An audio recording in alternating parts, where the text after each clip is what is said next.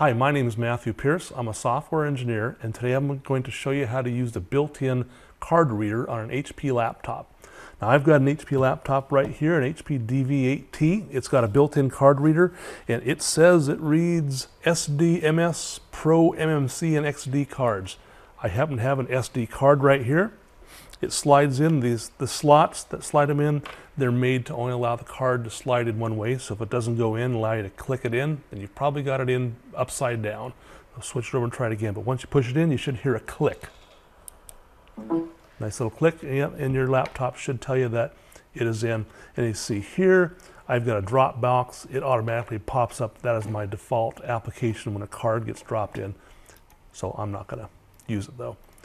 So once the card's in, it'll show up as just another drive on your laptop. And so right here, this is now my K drive. It's got some video and graphics stuff on it, but it's now available for use. You can use it just as like any other drive. You can save Word documents or whatever to it. But when you get done, you got to make sure that you close any application that's accessing it, and then go over to you can go over to the tray icons over here, and you can find right here, you can safely remove hardware.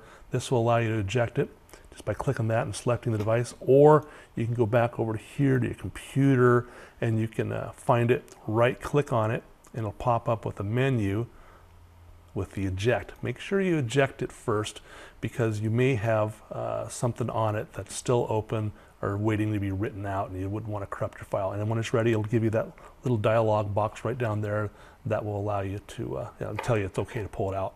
And then you can just snap, pull it out, hit the tune, and there it is.